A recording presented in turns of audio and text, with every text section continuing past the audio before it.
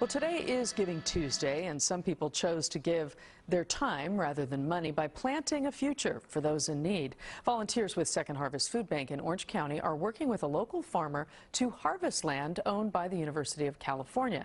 The food bank pays 15 cents a pound for the right to harvest the fields.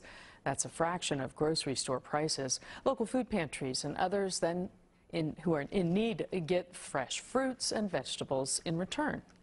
For folks to have an opportunity to truly sow something and see what grows and reap that product for the sake of our community, and to bring food to those who are food insecure is really powerful. If you would like to volunteer, you can visit feedoc.org and search for the word volunteer. Second Harvest, by the way, accepts people who are 13 years and older to volunteer.